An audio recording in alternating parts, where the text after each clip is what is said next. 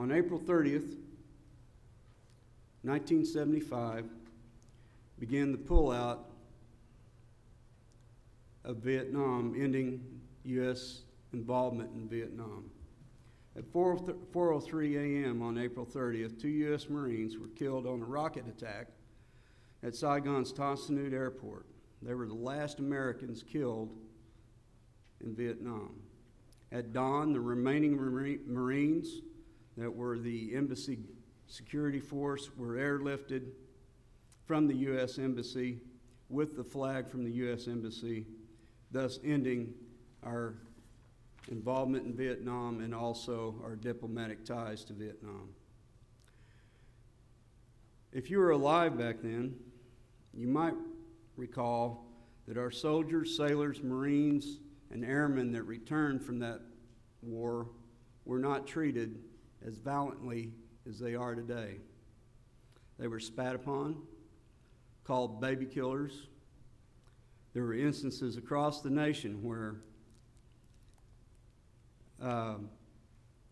ROTC programs were bombed on college campuses. It was just a dark time in our history. That also marked the first time in 1968 where the media actually took a huge presence in the overall outcome of that war.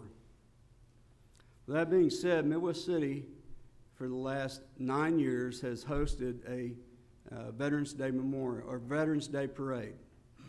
With our connection with Tinker Air Force Base, it just seems appropriate that we continue this tradition. But this year is special. We would like to welcome home the Vietnam veterans with the parade that they never got.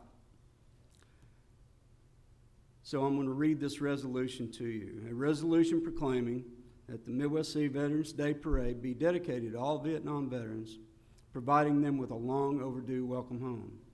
Whereas the city of Midwest City was established as a sports facility for the U.S. military, and whereas the city of Midwest City recognizes the importance of those who have served our nation, and whereas 500,000 troops served in Vietnam with 58,000 giving their lives, whereas the city of Midwest City recognizes the fact that veterans of the Vietnam War were not welcomed home in a manner that was commensurate to their sacrifice, and whereas the city of Midwest City will dedicate the Midwest City Veterans Day Parade to those who have served in Vietnam and surrounding countries.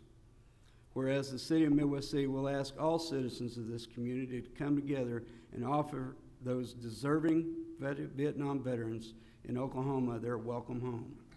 Whereas the city of Midwest City will dedicate the 2020 Veterans Day Parade to the proud Americans who served during the Vietnam conflict. And I would ask the council's indulgence in entertaining a motion and approving this resolution. Motion to approve. I have a motion and a second. Any further discussion? All in favor indicate by saying aye. Aye. Opposed? Abstention? Thank you very much, and thank you for your indulgence, ladies and gentlemen.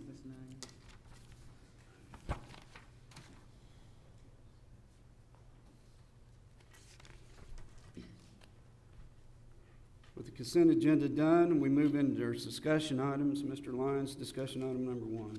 Discussion item number 1, PC 2028, public hearing with discussion and consideration of an ordinance to redistrict from A1 agriculture to R6 single-family detached residential for the property described as a part of the northeast quarter of Section 8, Township 11 North, Range 1 West, and addressed as part of 2101 South Anderson Road. Mr. Harless. Thank you, Mr. Lyon.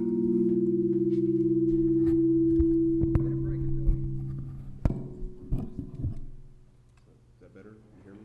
Okay. This is a request to rezone the property from A1 agriculture to R6 single-family detached residential. A circular portion of this property was rezoned to A1 with a special use permit to allow the operation of an oil and gas well in 1985. The oil and gas well is no longer in operation. However, the zoning remained unchanged since that time. The applicant has purchased the property and is applying to rezone the circular A1 portion to R6, single-family detached residential, so that the zoning is consistent with the entire parcel. At this time, the not submitted a sketch plat or had a pre-application meeting to subdivide and develop the property. Planning Commission recommended approval. I'm glad to answer any questions, sir. Okay, so this is, if I get you right, and it's, I guess you want to talk, go ahead first. Go ahead. No, please go ahead. Go, it's your So Mason Schwartz, 522 Colcord Drive, here on behalf of the applicant. Not going to repeat too much of what the gentleman said. We did go to Planning Commission on this. It is just really a cleanup rezoning application. The rest of the 200 continuous acres of a property that my client owns and recently purchased is the single family zoning. There's this weird anomaly of zoning, this circular piece in the middle that is still A1 from back in 1985 when they had a well. So it's really nothing more than bringing this circular piece into compliance with the zoning of the rest of the parcel. And that's what we ask this council to approve today. the question I have is there's a statement in the report. It talks about a request to rezone the property to a PUD or PUD in 2017, and that was denied. What is the issue with the property that they tried to do something a couple of years ago and it was turned down? Or is this going to be an issue now?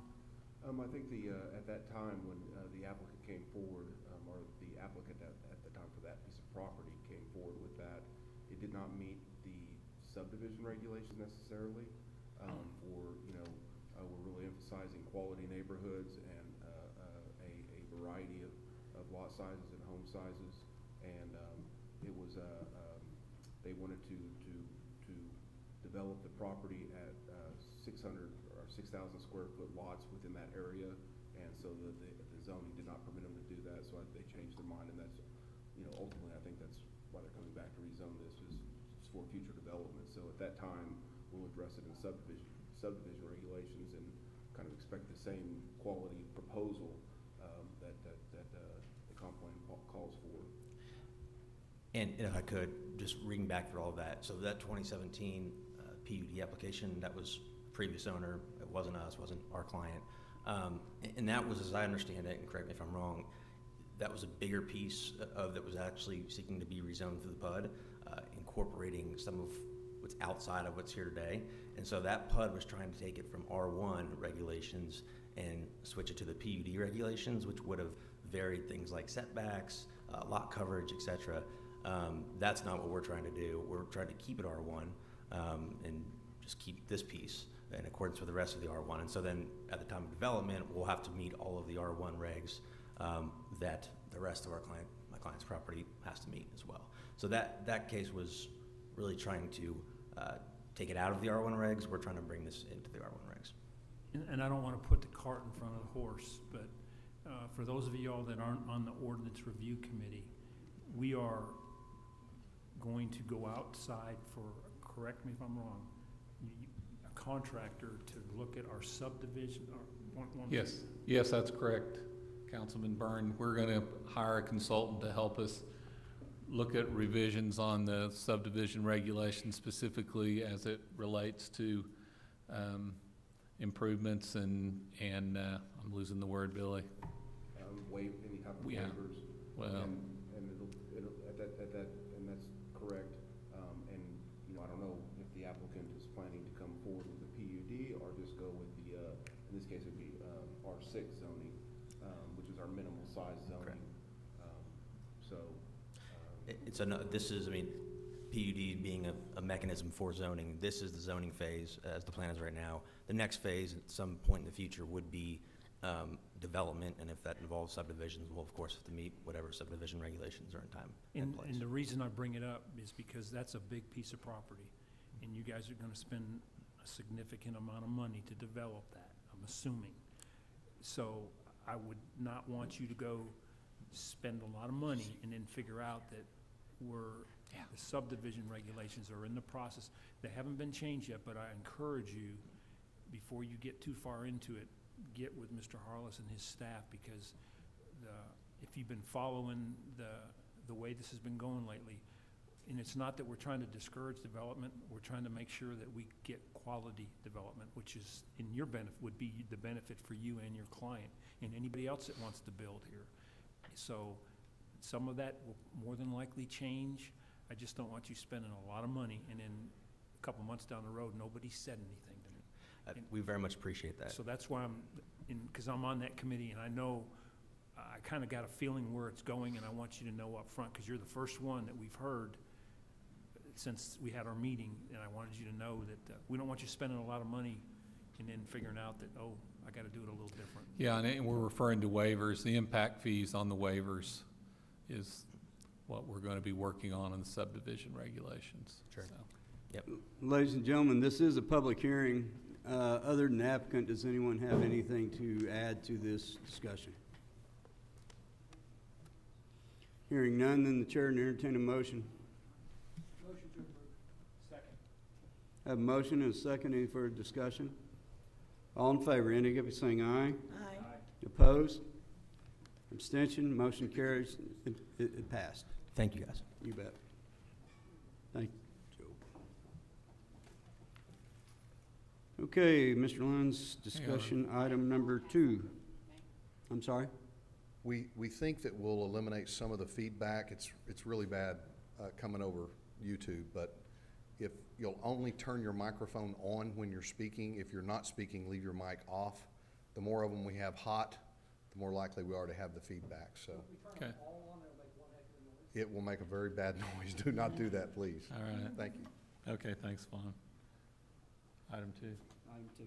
Okay, discussion item number 2, PC 2033. Public hearing with discussion, consideration, approval of a resolution for a special use permit to allow the use of wind energy conversion system, in C3 Community Commercial and HOS Hospital District for the property described as part of the Southwest Quarter, Section 9, Township 11 North, Range 2 West, located at 6201 Tinker Diagonal. Mr. Harless. Thank you, Mr. Lonin. The applicant, Rose State College, is requesting to install a wind energy conservation system on part of the parcel addressed as 6201 Tinker Diagonal. The height of this structure is 27 feet. It should be noted the area requested is not within the APZ or the accident potential zone for Tinker, as identified in the airport zoning ordinance. This is a learning mechanism that for some of the students there, and Planning Commission staff recommend approval. The applicant is in the audience. Would you guys like to come down and address council? Yes, sir. My name is Wayne Jones. I'm the Dean of the Engineering and Science Division at Rose State College, and this is Laura Bernhardt, who has been also working the project. What we are attempting to do, what we'd like to do is to install a 27-foot pole, basically, and at the top of it we would install a small wind turbine. The blades on the wind turbine are about 21 inches each. There's 3 blades, and then the body of the wind turbine itself is just 28 inches. And what we would do is to connect some instrumentation to that and use that as measurements in some of our classes. So we're trying to move more towards sustainable energy type classes in our environmental science program. So this would provide us with a capability to do that. And we've looked at kind of the job market out there, and we think that's a pretty fertile area for us to venture into as far as future jobs in energy. So this would be an educational tool, basically, for our students. How's the noise on that? It's virtually noiseless. It's just a real small turbine that would just be turning with the wind. Yeah.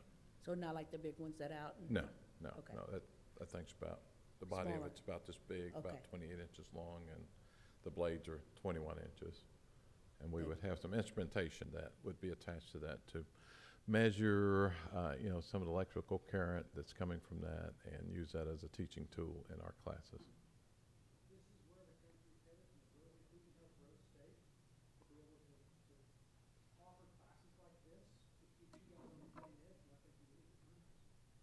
Thanks, sir. This is a public hearing. Does anyone in the audience have anything to offer other than the applicant? Seeing none or hearing none, Chair to entertain a motion. Motion. Second. Got a motion and a second. Any further discussion? All in favor indicate by saying aye. Aye. Opposed? Abstention, motion carries. Thanks for being here, y'all, and Okay. you got your wind turbine. All right. Thank you very much. You bet. We'll move into item 3 of the discussion agenda. Mr. Lyon. PC 2034, discussion and consideration of approval of the proposed final plat of Tuscany Ridge, Section 2, described as a part of the northwest quarter of Section 9, Township 11 North, Range 1 west of the Indian Meridian, Midwest City, Oklahoma. Mr. Harless. Thanks again, Mr. Lyon. This item is a request approval of the final plat for Tuscany Ridge, Section 2. The preliminary plat was approved in May of 2019. The plat subdivides existing lot in the original Tuscany Ridge addition from one lot into 2 lots and creates 2 additional lots to create a total of 19.8 acres of additional lots there, or total lots. The proposed lots exceed the minimum lot size in the R6 single-family residential district. Planning Commission and staff recommend approval since it meets all the minimum requirements and subdivision regulations. Be glad to answer any questions. Now, does this get into any of the issues that we've been talking about? It's basically a lot split, correct? It's a full-on plat, and they did put the water lines and the road frontage that the minimum water line and minimum road frontage that they needed for fire protection, and then also road frontage, as you see from the plat up there. I forget how long the road is, a couple hundred feet, but it does meet all those minimum requirements. They did not request any waivers in this circumstance. So it does meet all the requirements. Is there any questions or any further discussion on this? Chair to entertain a motion. Motion to approve. Second. Got a motion and a second. All in favor indicate by saying aye. Aye. Opposed? Abstentions? Motion carried. Yeah. We'll move into discussion item number 4. PC 2035, discussion and consideration approval of the animal shelter final plat for the properties described as a part of the southwest quarter of Section 35, Township 12 North, Range 2 West, addressed as 8485 East Reno, 2901 Woodside Drive, and 2905 Woodside Drive. Mr. Harless. Thanks again, Mr. Lyon. This is the final plat. It's, the 5 acres is being requested in order to combine the 3 existing lots into the 1 lot for development of Midwest City Animal Shelter. A zoning amendment was approved in September 2019 to allow for the use of an animal shelter. All required public improvements are currently in place and available to the site, with the exception of the sidewalk along Woodside Drive, and that will be installed at the time of the construction of the animal shelter. Just a brief update on that. We should be going out to bid on that by the end of the month, if not the next week or so. So doing the final reviews on that and have it out on the street and see what the numbers come in like. We'd like to answer any questions. I think everybody's familiar with this. Any discussion or further questions? Move Chair to to approve. Got a motion and a second. Any further discussion? All in favor indicate by saying aye. Opposed? Abstention? Motion carries. We'll be breaking dirt pretty quick, huh? That's awesome. Item number 5. Item number 5, discussion item PC 2036, discussion and consideration approval of the preliminary plat of the Soldier Creek Industrial Park, SKIP, described as a part of the northeast quarter of Section 27, Township 12 North, Range 2 West, located at 7900 Northeast 23rd. Billy? Thank you, Mr. Lyon. A final plat for Soldier Creek Industrial Park, SKIP, was approved in June of 2018. Since that time, the Economic Development Director has had many inquiries about potential business wanting to locate within the park. However, due to the zoning regulations governing the site and the lot configuration, the park was not necessarily move-in ready for many potential interests. Community development staff and the Economic Development Director have worked on a revised plan that will allow more flexibility within regard to zoning and the available lots in an effort to spur development within SCIP. Planning Commission and staff recommend approval. I'd like to answer your questions. Any questions or comments? One comment about irrigation.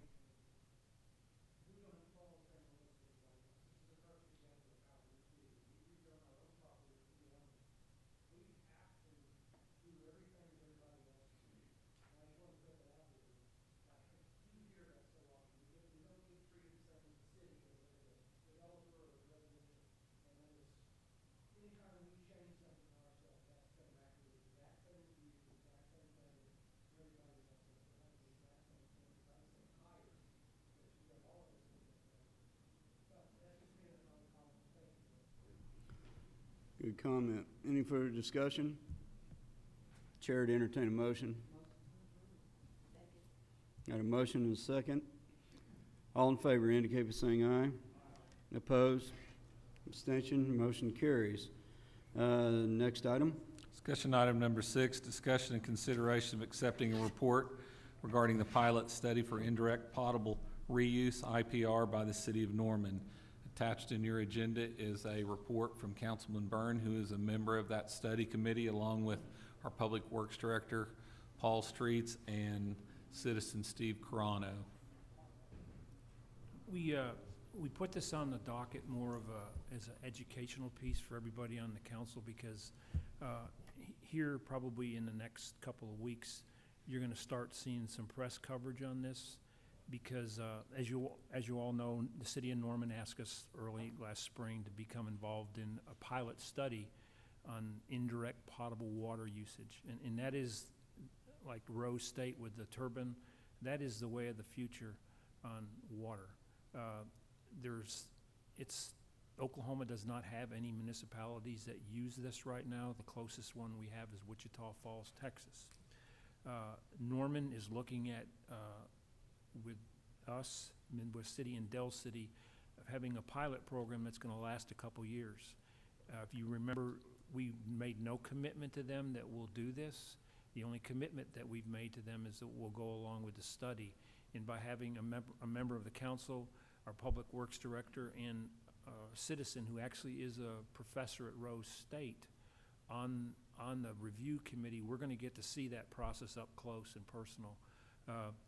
Norman was awarded a significant grant a week or two ago of over $700,000 to put towards this project. We have not had to put anything other than our time in it so far.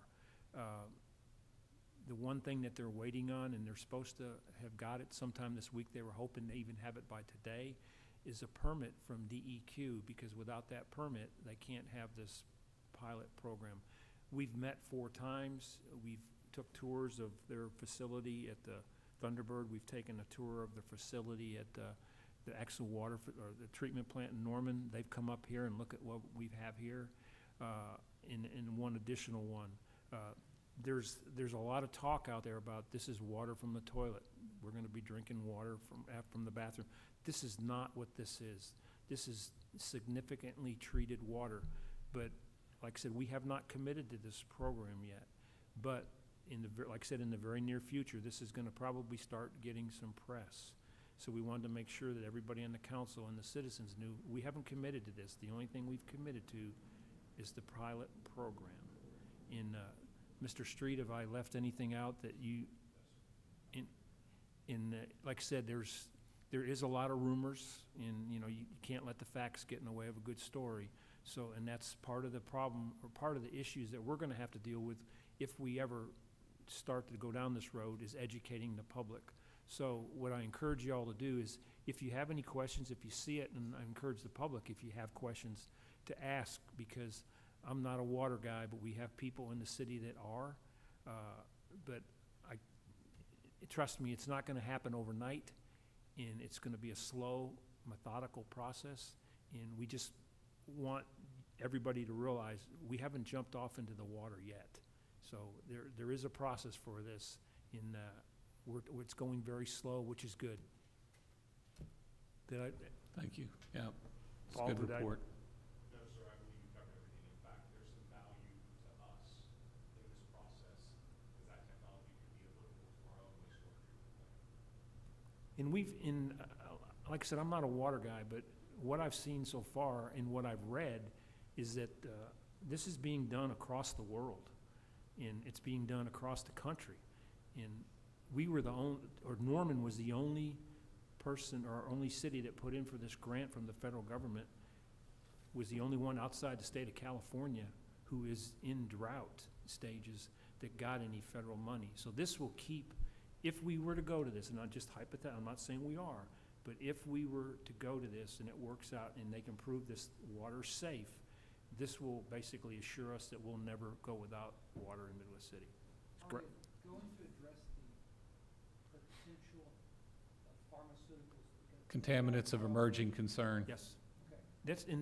That's one big thing, but to be honest with you, another big thing is runoff from people, not just the pharmaceutical, but from farmlands.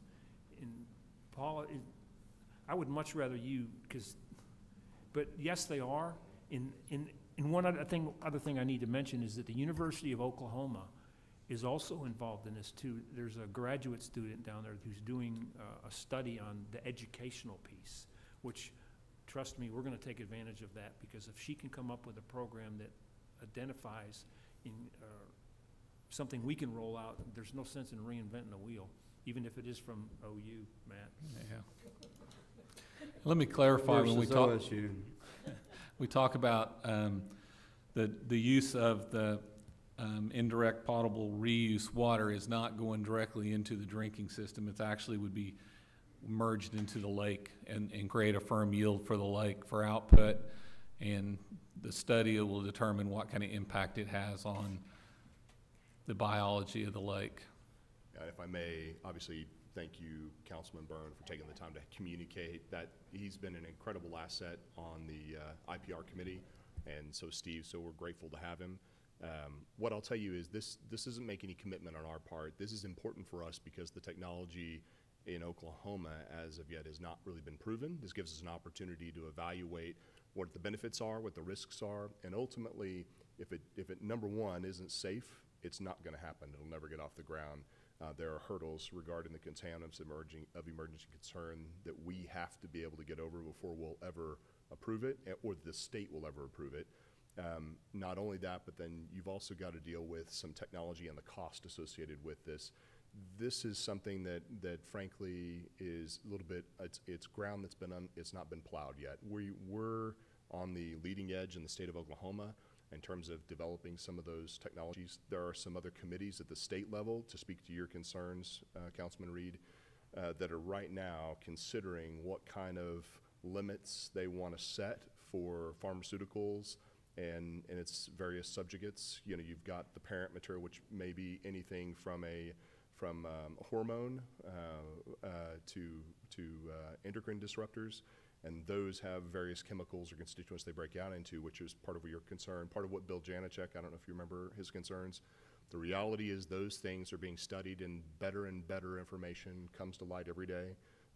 And for us to address those issues, the state is also concerned. Part of the reason they haven't issued that permit is because they've got some things internally they were trying to address and make sure they had the right people in the right seats on the bus to address those concerns and establish appropriate regulation for it. So slowly but surely we're getting there. The good news for us is if we make these steps, we take these steps with our eyes open and as a participant, there's great value for the city of Midwest City, because in the future, if we ever choose to try to pipe our water to another location, whether it's an industry on 23rd Street or anywhere else, guess what?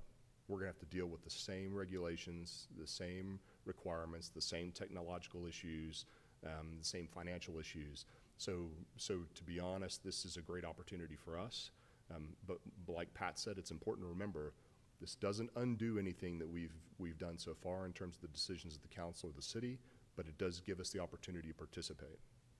Does that And help? one thing I would ask that we keep eye on also is the change in allocations, who gets what.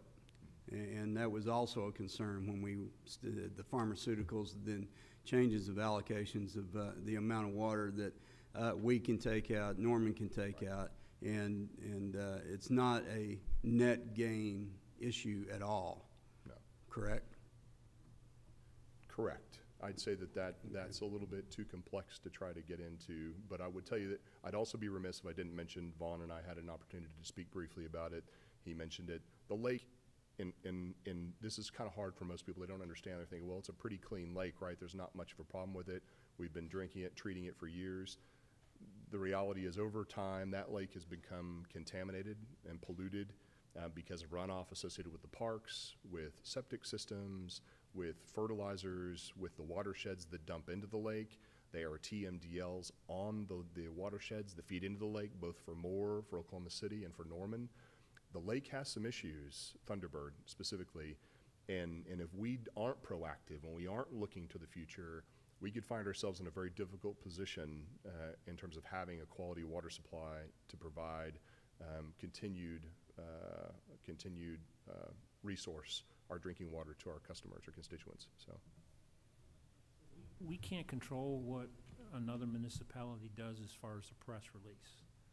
So the reason that I felt like it was important that we get it discussed so that y'all know we are on top of it, we are watching it, because that would be the worst thing for you guys to get hit with somebody asking you, hey, we heard that another city's telling that we're going to be drinking water out of the toilet, and you have no clue. No, that's not how it's going to work. So that's why it was important that we get this out front, because we haven't committed to anything, period. Correct? correct. Any further discussion or questions? The chair to entertain a motion to approve the report. Motion, approve. Got a motion and a second. All in favor indicate by saying aye. Aye. Opposed? Abstention? Motion carries. And ladies and gentlemen, we move into new business public discussion of our agenda. Does anyone have anything to bring before the council? Hearing or seeing none. We do have an executive session.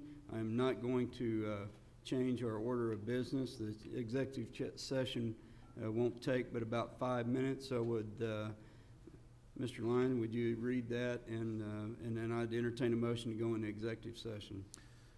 Okay, executive session F1, discussion, consideration of one, entering into executive session is allowed under 25 Oklahoma Statute, Section 307B1. Discuss the employment, hiring, appointment, promotion, demotion, discipline, resignation of the city manager. And 2, in open session, taking action is appropriate based on the discussion in executive session. I have a motion, and do I have a second?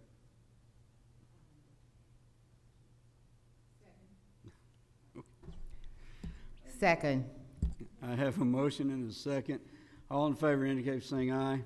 Opposed? Ladies and gentlemen, we'll be going into executive session. This won't take 5 minutes. We'll be right back.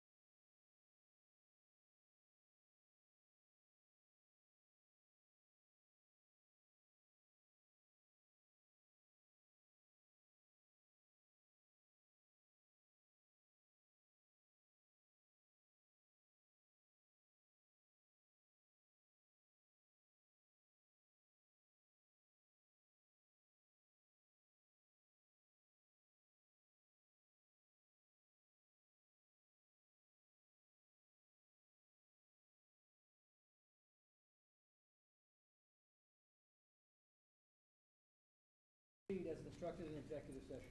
And motion to proceed as discussed. Discuss, yeah.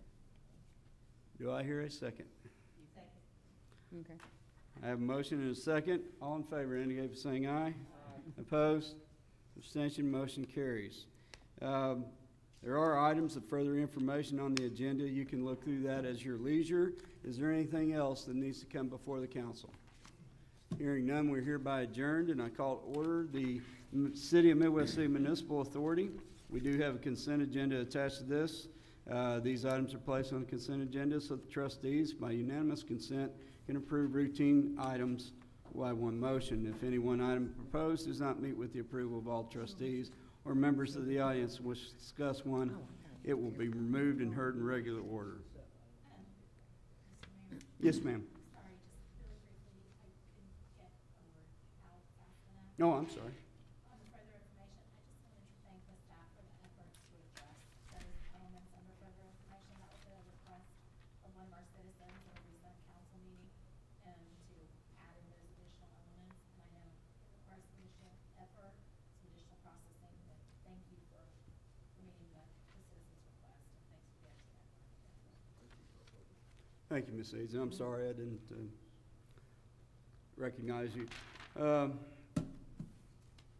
There's the consent agenda. Do I have a motion to approve? Motion to approve. I have a motion and a second. Any further discussion? All in favor indicate by saying aye. Aye. Opposed? Abstention? Motion carries.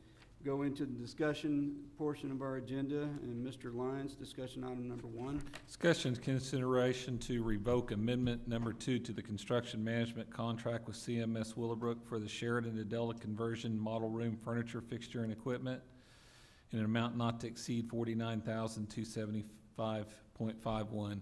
Before we take action on this, Carrie, with the discussion we had tonight, do we need to still revoke this? Yes, okay.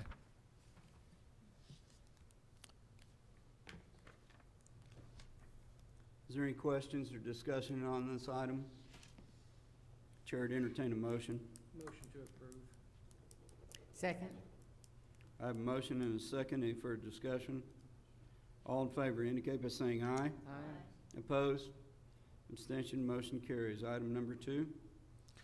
Item number 2, discussion consideration regarding a public presentation on architectural development in the design phase of the brand conversion and renovation of the Midwest City Sheraton to a Delta Hotel by Marriott by Flick Mars, who are design architects and designers from Dallas are here. They've been working on our project. They're all on the front row. Carrie's the one doing the building. They're doing the designing. I think Karen's going to lead the initial, or James, who's going to do the, James is one of the owners. James Flick, if you want to introduce staff. I'm James Flick, partner with Flick Mars, interior design and architecture in Dallas. Standing next to me is Karen Prigmore, studio director. And go ahead. Marie, sorry. No, go ahead. This is Marie. I am designer Danielle. on the project as well. I've got a real quick question. This is being handed out to all of us. Will it be available so it can be downloaded so the public can see the exact same thing? Yes, we've sent the digital, the PDF, yes. We don't have it in our agenda. This, Yeah. you have some renderings that we sent this out in separate cover to the council because we did not have it at the time of publication. But it is available for the public to be able to see also, correct? It will be on tomorrow morning. Okay. One of the things that we have always talked about as a council here, since at least most of us got a lot of this transparency, and if we're looking at this, I wanted to make sure that all of our residents would have access to the same thing. Of course.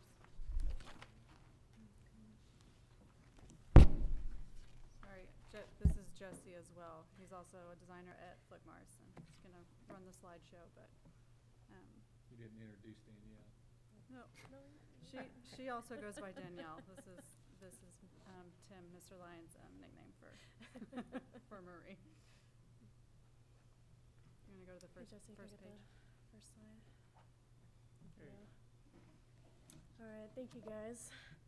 With every hotel, we start off and we kind of find our inspiration for the space, how we can make this hotel yours, unique to you, Midwest City, and kind of representative of the culture here. Karen and I were lucky enough to come up and take a tour of the city, and we came away with this kind of overall concept that we've really tried to tie into our space. We were able to visit a lot of the landmarks and meet a lot of wonderful people, and we found a lot of contrast in the area. We found a contrast between a town really rooted in military distinction, yet everyone we met was incredibly warm and welcoming.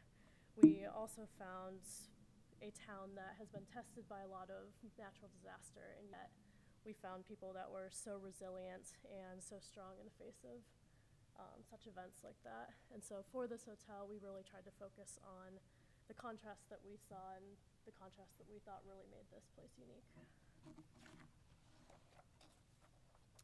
We typically move into kind of 3 different taglines that we try to incorporate and apply through the design.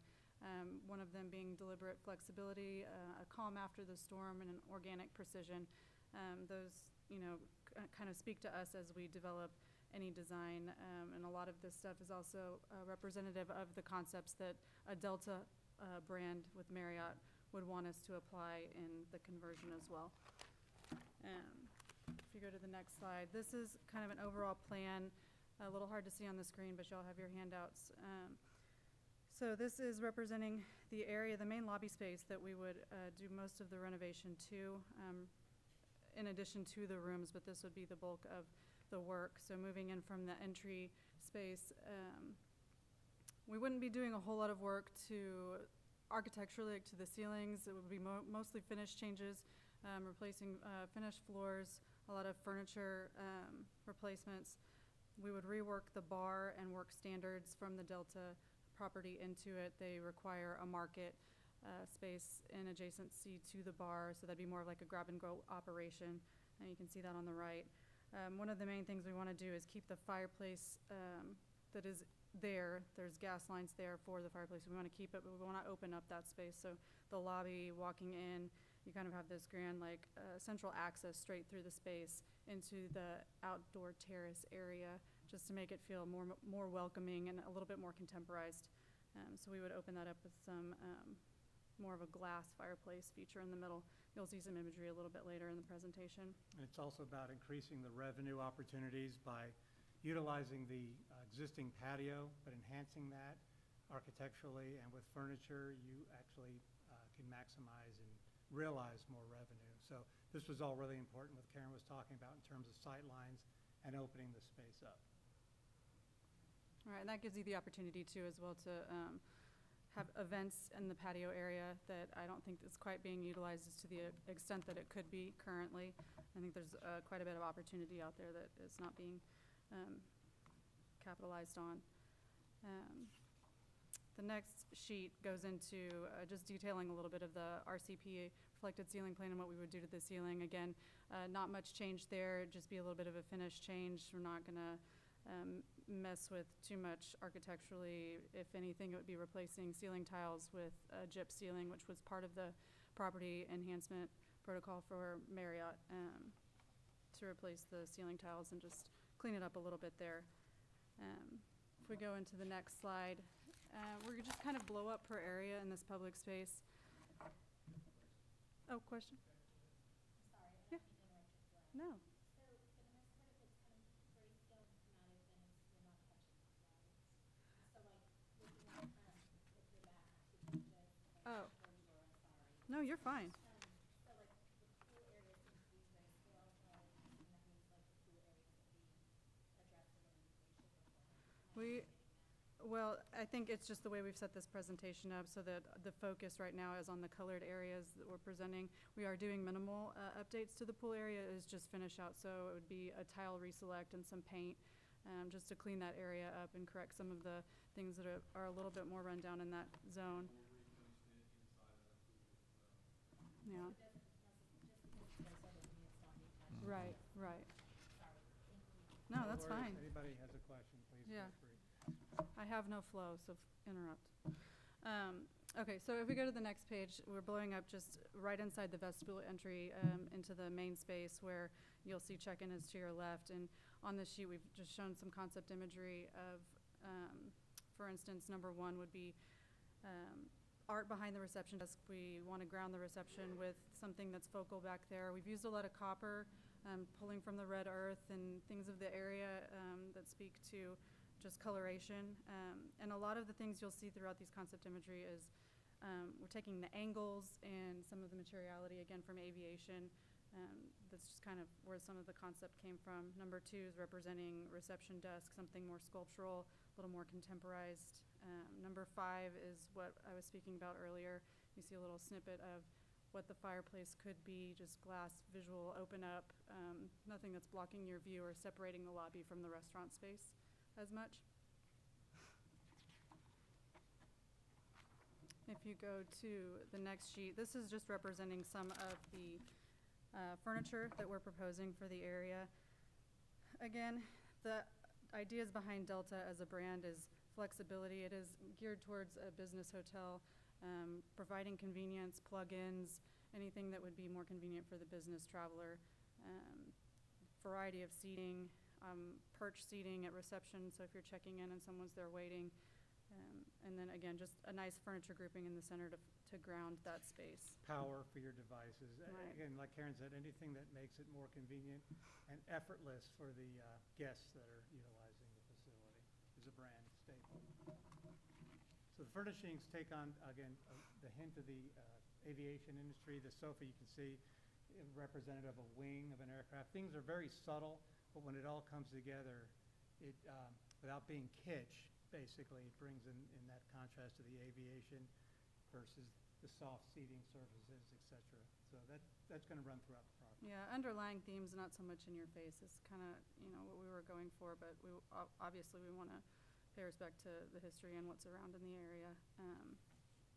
Just for example, the light fixture that we're proposing for the central space in the lobby, you'll see in the upper left-hand corner, that's reminiscent of a weather vane, just kind of taking cues from that. If you go on to the next sheet, this is just some colored elevations of what elevation sections of what your lobby space could look like. In the top one, on the left-hand side, you see some reeded glass and metal screening just to help separate space a little bit so that there are cozier zones in your lobby. And then the fireplace again, and over to the right on that top elevation would be kind of where the bar and market is. Bottom elevation again is reception desk on the far left with your focal art. And then in the plan, previously, I think what's existing right now is a buffet area and then another room that you would walk around, and that's your hospitality room right now for event rentals. We're proposing opening that up and using that as potential overflow for restaurant seating at breakfast time. I know there's large events at the Reed Center that utilize that space, so it could double as restaurant seating. And then we also have larger barn doors that section that space off into 2 other flexible areas. So if you did still have an event or a meeting that you wanted to rent these spaces out for, you could. Just adding additional flexibility to spaces that you have by inclusion of opening them up and adding back barn doors that can close them off. Yeah. Yes.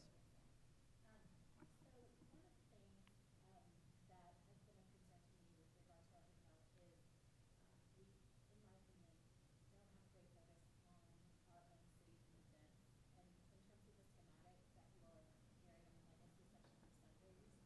I'm not like seeing a section that's like visitor information, so to speak. Mhm. And I guess that's a suggestion, like, we have some degree of like materials out about the city, but not in like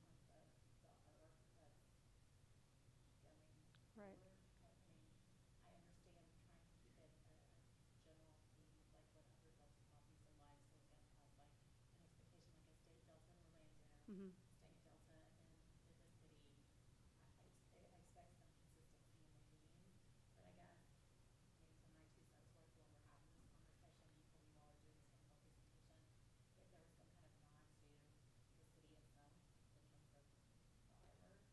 I think we will definitely need to do that and definitely incorporate it. I mean, something else we've discussed too is there's quite an opportunity down the hallway that's connecting the front entrance to the Reed Center, and doing some sort of nod to the history and artwork down that pathway and creating like a story or a timeline, I think would be very cool.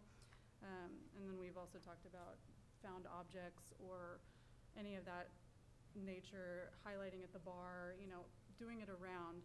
And I know you did say something about local events, and it makes me think, and correct me if I'm wrong, more of a self-serve kind of concierge station. Like, exactly, like right now in the Surf House, there's like in front of the registration desk, there's some areas there. Mhm. So there's some of our reserve spirit, like SB, would you mind? Like you have them there, so like maybe, you know, those Right. materials are out there.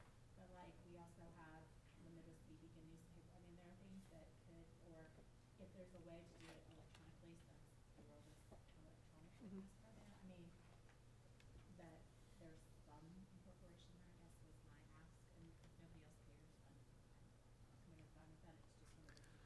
One of the things we have now is out in the hallway as you enter is the brochures, all the brochures. But I think there might be a neater. Yeah, we can take a look at that. Something that incorporates. Yeah. Yeah, and then, Drive to like, hey folks, while you're, I mean, kind of a concierge, like, yeah. what am I gonna do while I'm here? Like, I'm here, you know, we have people who fly in, for example, to, my cousin, in fact, does contract teaching at Tinker.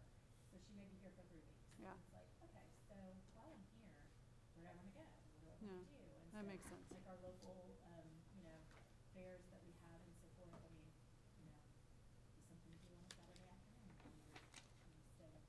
Okay. So, Yeah, we can definitely think about that and take that into consideration. Yeah, I think There's that's a even- good suggestion. And it's a good timing because Yeah. the whole art and accessory program is a whole separate phase that we're gonna do. So thank you for that.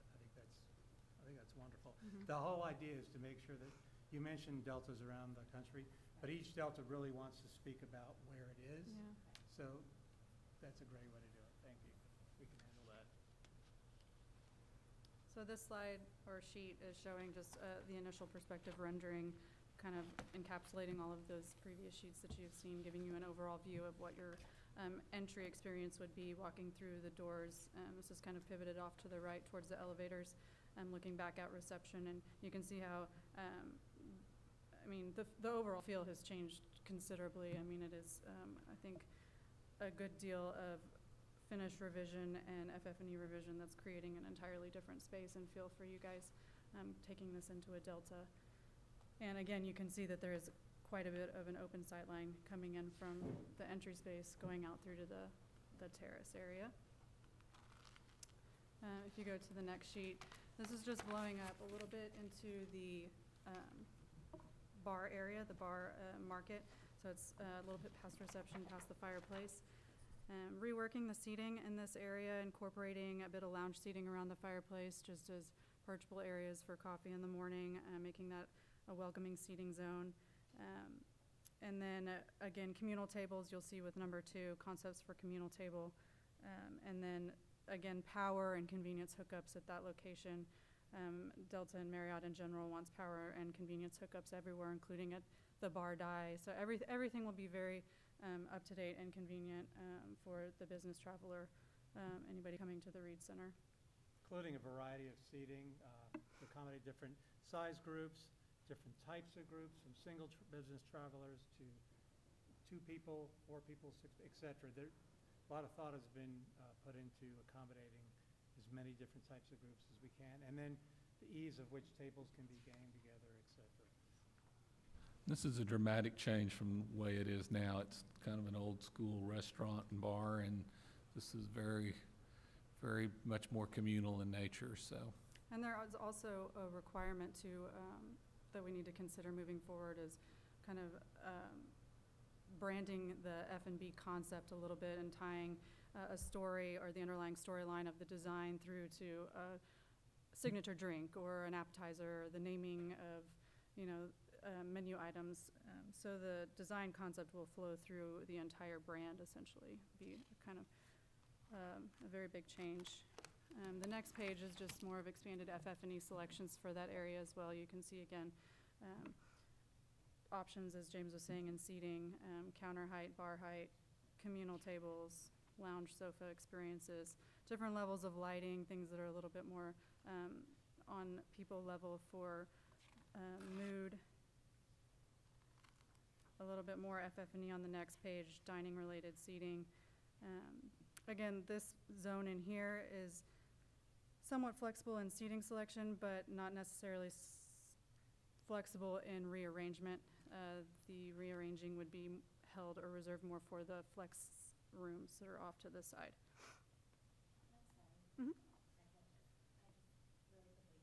So the older I get, the more that like I start thinking about things that I didn't used to think about at all. And some of the designs that you have are pretty modernistic Mhm. type thing. But I mean, in terms of a population, that hotel's going to serve overall in terms of like elderly Mhm. folks, and just really being able to get up out of chairs. Some of the designs like not necessarily very conducive. Well, let me address that. Actually, what an elderly population really needs, they need sturdy furniture with arms that they don't sink down into. So that has been, yeah, that's what we're doing. Yeah, no.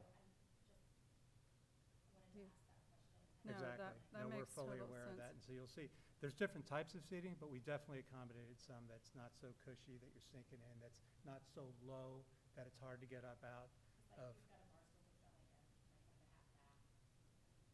Right, right. Right. Yeah, and again, seat height is a big kicker too. Mhm. We've got to make sure the seat heights aren't anything like super contemporary and low, because I get what you're saying for sure. A lot of the FF&E as we move forward would be a combination of running line items of purchase kind of off the shelf, grade of course, and then custom furniture. And I don't want anybody to freak out when we say custom. A lot of times in our world, custom furniture ends up being less expensive than the running line items. And then that gives us the opportunity to address some of those concerns and design it to fit the necessity.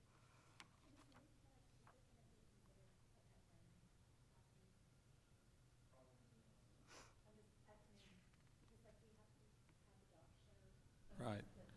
Yeah, we may not be in the dog show business after this hotel opens. Is the short answer. I'll tell you why after the meeting. Yeah. Yeah, we're pet friendly now. It's a Starwood requirement, but under Marriott it's not. So, but for a new hotel. Okay. The next sheet shows a bar and market elevation. This is a quick color study of what your bar could look like. We were looking at, I mean, again, I'm sure you're all familiar with the property. There's a lot of heavy wood paneling, which is beautiful, some of which we're trying to maintain as much as we can of the paneling, but we would go in and paint it, contemporize it. Some of the walls that we're removing don't allow us to keep a lot of what is there, but we're going to try and maintain what we can. And then in the bar, we have kind of a quilted leather look at the bar die, wash that with light, set a nice mood, and then liquor displays at the back bar shelves would be uplit. 2 TVs at the back bar, and then we have a few other TVs placed throughout the restaurant, and flex spaces for guests viewing as well. Main bar is towards the left of the elevation. Market you see more towards the right. Full height reach-ins, again, I think this is a good opportunity to do more of an expanded grab-and-go purchase items for coffee, a coffee program, and sandwiches and salads, and anything that someone can run over quickly from the Reed Center and purchase. And then Is the grab and go is a brand standard Right. Yes. requirement. Here you'll see a rendered elevation of the back space, the restaurant space looking towards the bar, just to give you a better feel of what this is going to look like in reality.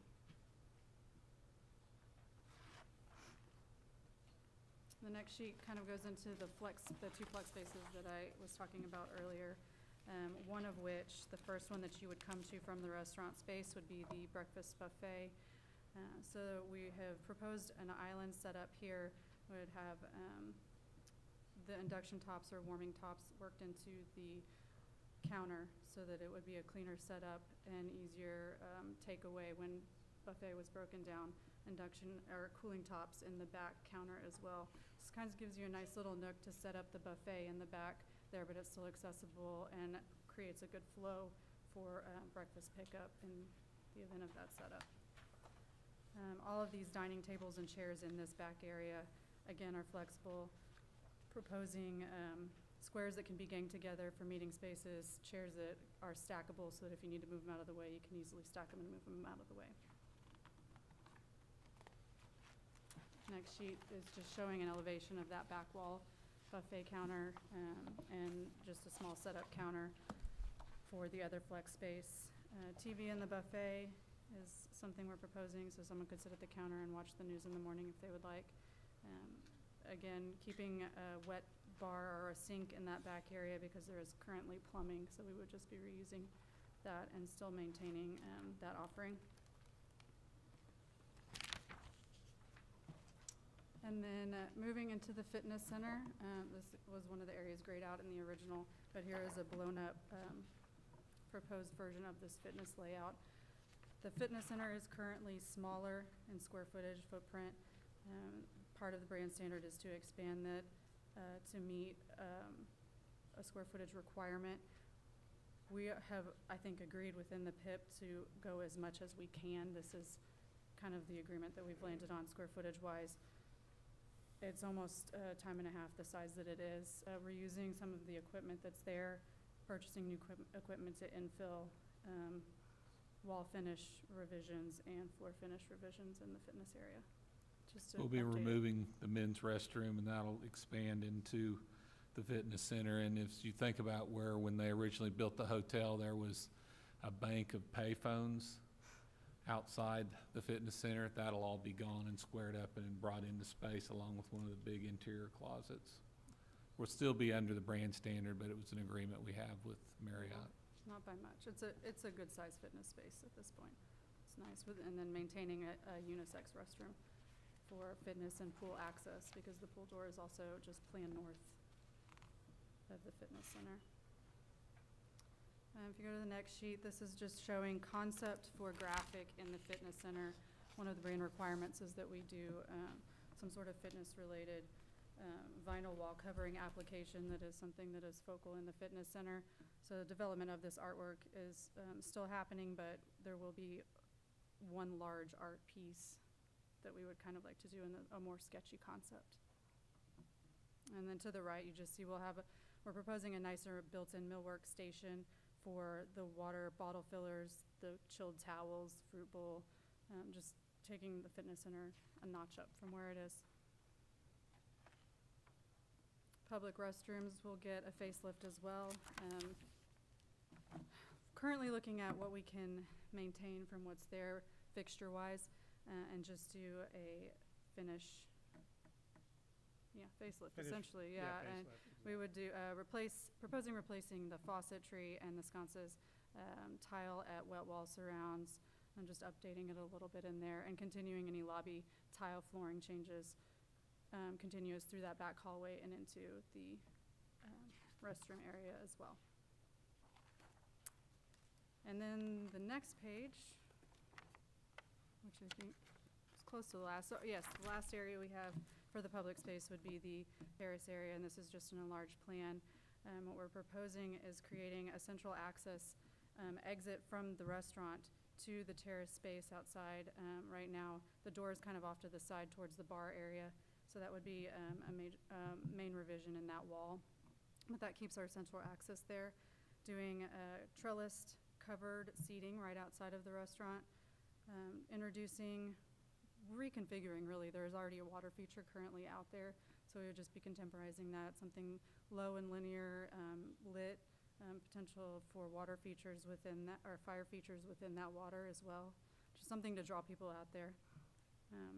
And then again, more flexible seating outside under trellises to either side of that water feature.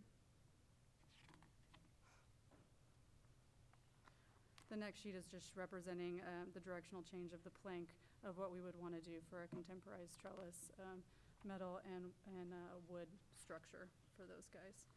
Part of the structure that is directly outside of the restaurant would be covered because we were proposing doing TVs out there as well. We just want to make the space as inviting as possible, pulling people out there, and that would give us the opportunity to do a larger fan or misters or lighting in that to kind of create an outdoor living space.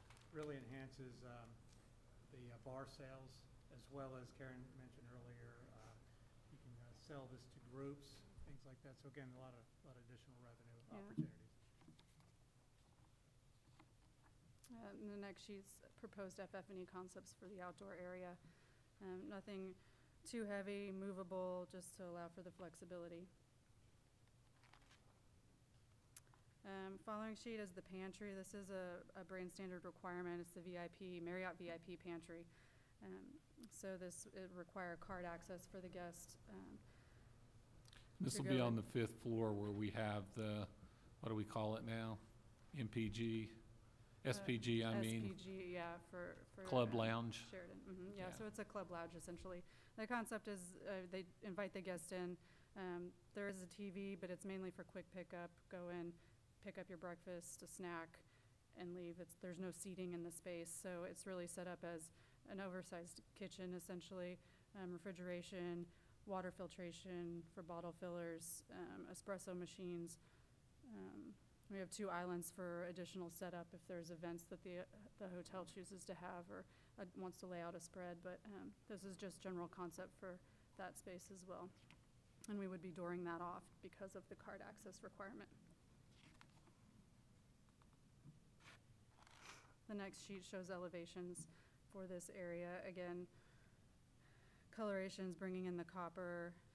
We're just trying not to overdo the copper in reference to the red earth of the area, but obviously want to use it in key areas around the property. They don't want very much closed cabinetry. We would just do a minimal amount of exposed shelving in that area for some decorative display. But otherwise, it's just brand standard requirements in that space. And then finally, if anybody has any questions, feel free to interrupt me. I feel like I'm rambling on.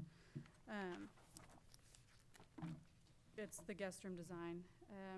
What we did for the guest rooms, and this was per request, client request, to do something that was more brand standard. So brand does have their standard design packages, their standard specs for the furnishings and finishes. So we took, the standard design for the vanity, and we're doing that. We took the headboard, we took the luggage rack and the desk piece and all of these pieces and used standard pieces, but changed fabrics on them. So there's not anything that's too far out in left field for the guest rooms that we're throwing at you there. Making this more about Midwest City by use of the artwork, which we want to do a large mural printed on wall covering behind the headboard. So really the whole wall becomes art in that case.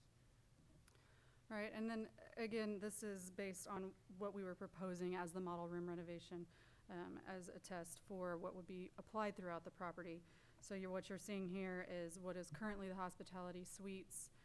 Again, the bay that's showing the king bed and the living space is what's currently a hospitality suite. We were proposing adding a connector to a double queen to the plan right side of that, so that these could operate again as larger hospitality suites. So in that zone that's on level 1 down by fitness and pool, you would be, it's three of these, right? So we'd be 2 of these, yeah. So we would essentially losing 2 keys in this area and creating these nicer suites with connectors. And this is what we were proposing because this would give you a taste of mocking up every portion of. Currently, we have requests for suites, and this will it'll meet the request, especially for the large groups. The people want to have those suites to entertain in, so this will be very nice for the client. Also, these exist right on that patio area that we were discussing previously.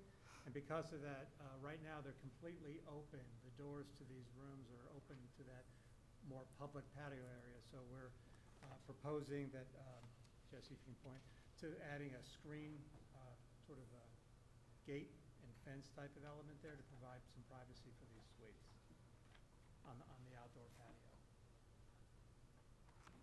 So the next sheet shows an elevation study of the double headboard wall, and this is what James was referencing previously. Doing a custom graphic on a vinyl wall covering that is creating your art, and this is something that we've taken inspiration from just the sky and planes and striations and wind movement that occurs in aviation. I always forget the term. Vortex, something vortex, sorry. Wingtip vortex. Yeah. Vortices. I am the resident aviation geek on the Yeah. on the team. But again, that's our main punch. Everything else is pretty brand standard. Vinyl headboards on wood case good headboard walls, doing an accent wall covering in the bathrooms, updating the vanities to brand standard vanity, a wood base, and a solid surface top. We would have an electric mirror so that it's the really nice face-lit mirrors for, women seem to appreciate these a whole lot. And I'd like to point out, these are queen beds. Currently, we have all full-size beds in the double rooms, and the rooms are wide enough that we can easily fit the queen-size beds, which will make people a lot happier, a lot more comfortable. Yeah, and we've test fit all of the different bays and different room types throughout the property to make sure that that's feasible, doing a double queen in every place that is currently a double-double. The next sheet shows an elevation of a standard TV wall. We have a bit of a challenge with the closets and the different room type conditions in an existing property, and so what we tried to do is create a design that is as flexible as possible so we don't have as many different conditions of closets. We don't have 7 types of closets that have to be made. There's consistency and efficiency in that, and size the luggage bench and the desk appropriately as well for that. The safe we would be reusing from the property, and then the fridge as well, so we've sized this to accommodate. Safe would be behind a concealed millwork door right underneath where you see the iron. Concept of the hanging space is a more open closet, but the ironing board is concealed behind a millwork door. It's kind of a hybrid between a standard closet and a more contemporized retail closet. The next sheet is just a quick study of the king headboard, so you can see how that applies with the elevation there. Again, same concept for wall covering. We wouldn't change up the graphic at all throughout the property. Next sheet, suite living room FF&E. What is proposed there? Again, key elements would be a pull-out sofa in these 2 rooms so that there would be a sleeping opportunity in that living space as well, keeping the cocktail tables in front of that light and movable so that that is an easy transition in there. And then the final page is proposed aesthetic for the terrace seating outside of these suites.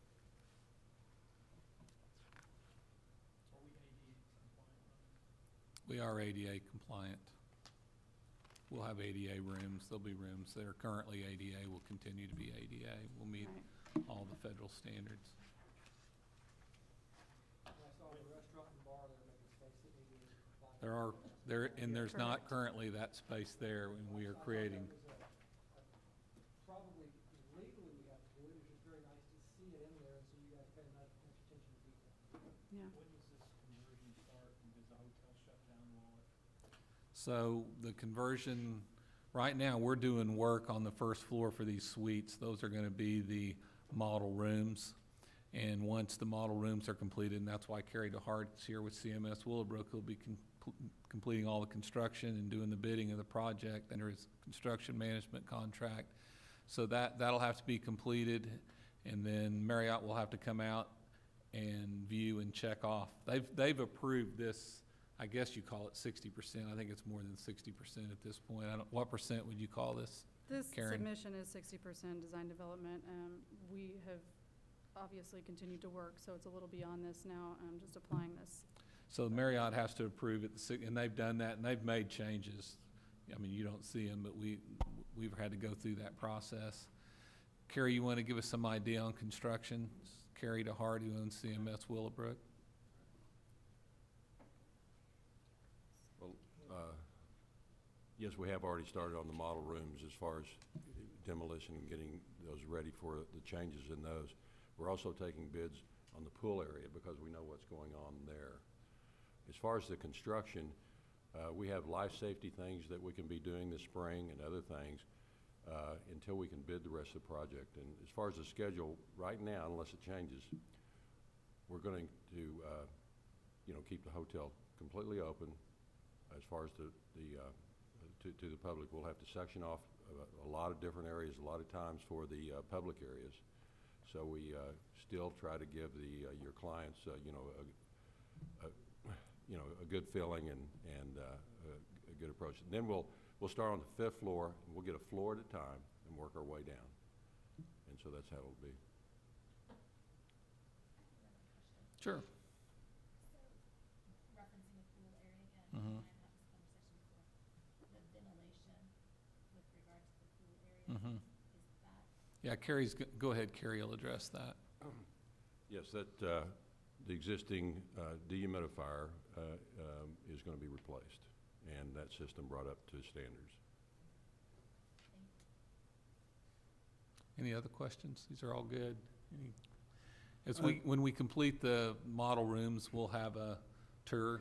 We'll set up a time that everyone can come by and see it, that on the council would like to do I'm that. going to assume that all the furniture that you've depicted in here is readily available on market, or does it have to be made? Or I would say a good portion of it is on the market, so off the shelf. There will be some items that are custom. A lot of the case goods in the rooms are custom, and that's Sure. just, it's pretty much the way it is. But there's brand-approved vendors for that, or recommendations for that, they're quick. Okay, thank Right, in you. our bid process, we'll ask for the delivery dates and price and everything else to it, so we make good decisions on what to select as the best bid for. And hopefully soon we'll bring you back a budget, which we have not quite got there yet, because of the FF&E. Yeah, and then, sorry, just real quick to clarify, anything that is custom, we've considered lead times for these items for production when we were talking about initial scheduling, so nothing is gonna be way out of the ordinary. Okay. and it's all gonna be ordered through Midwest City, so all tax dollars will not. It'll all be use tax, so there won't be any tax because we're tax exempt. It'll be bought, the city will buy everything on behalf of the authority. We'll have it delivered to your house and you can pay all the use. Whoa. Are there any further questions of these fine folks? Thank you so much. That Thank you. it looks great. Thank I you. like this. Thank you. Very contemporary. Thank you. With that being said, Chair would entertain a motion to approve. Motion To approve. Second. Got a motion and a second. Any further discussion? All in favor indicate by saying aye. Aye. Opposed? Abstention, motion carries. Thank you guys very much. We appreciate it. Ladies and gentlemen, move into the new business public discussion of our agenda. Does anyone have anything to bring before the authority? Hearing none, we're hereby adjourned, and I call to order the Midwest City Memorial Hospital Authority. We have 2 discussion items on this agenda. Mr. Lyons? Discussion item 1, discussion consideration approving the minutes of the regular December 10th, 2019 meeting as submitted. Motion to approve. Second. Got a motion and a second. Any further discussion? All in favor indicate by saying aye. Aye. Opposed? Item number- Abstention? Go ahead. I'm sorry, Mayor. Item number 2, there's no action needed. Item number 2, no action needed. Ladies and gentlemen, we move into new business public discussion. Does anybody have anything to bring before the hospital authority? Hearing none, we are hereby adjourned. Good night.